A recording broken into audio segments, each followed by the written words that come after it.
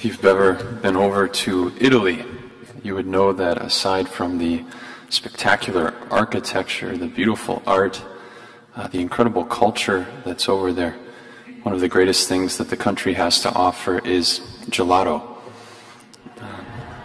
For those of you that don't know, gelato is the Italian version of ice cream. A few years ago, as I was over there, I was hosting a priest friend who was visiting, and one of the evenings we were trying to plan out sort of the schedule for the night, and part of it was figuring out how to get him back to the pilgrim house that he was staying in. Of course, the buses are a bit complicated in the city of Rome, and it was a blistering hot day, over 100 during the day, and then of course at night it cools off to the upper 90s. As we were sort of scheduling out the evening, I proposed that we could potentially stop by a gelato shop as we made our way to get him back to the place that he was staying. And he made the exclamation in that moment, "Gelato shall fuel my trip home." It's become an ongoing joke with this priest friend that we often refer back to that moment because we both found ourselves laughing so heartily. And yet, I think often we do find ourselves, when we're planning trips, we want to take snacks, you want food, we need things to actually sustain us for the journey. And we see something no different in today's first reading with the Israelites as they're making their way through the desert.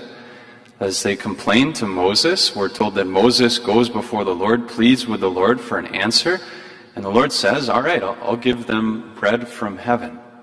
And we're told that the Israelites on a daily basis experience this miracle, that God sustains them as they make their way through the desert with this bread. And of course in the gospel we see these people coming to Jesus and referring back to this moment. You know, Moses gave our ancestors this bread from heaven, but Jesus corrects them.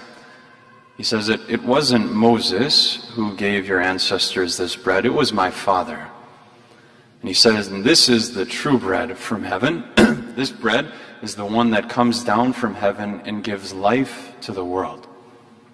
Of course, we know that Jesus, in this moment, is offering this teaching on the Eucharist. We know that anything that we see in the Old Testament is a foreshadowing. It's a precursor to the fulfillment of that reality in the New Testament, in this new covenant. So just as the Israelites experienced this miraculous gift of bread, Jesus is telling his disciples that they aren't just going to experience a miraculous gift of bread, that he's going to give his very self to us. That he is going to bring life to the world through the gift of the Eucharist. That is, the Eucharist should be fueling our trip home, our trip to heaven. Let me be very clear, the Eucharist doesn't fuel our trip home after Mass. Sometimes as a priest, I do see people leave right after communion. And it actually is a source of deep grief for me. Because anybody that leaves right after communion, it's very clear this person doesn't understand what's really and truly present here. Anybody that thinks, I've got to get out of here, I've got to make sure I beat the rush out of the parking lot, it's a sign that we're losing sight of the miraculous gift that we encounter every single time we come to Mass.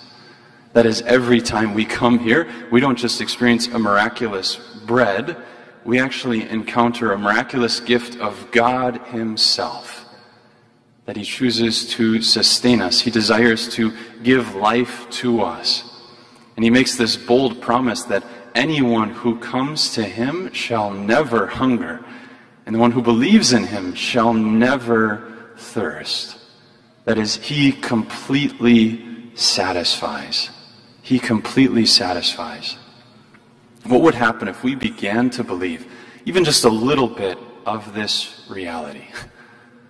What would happen if we as a church really profess faith in this truth that Jesus is present in the Eucharist?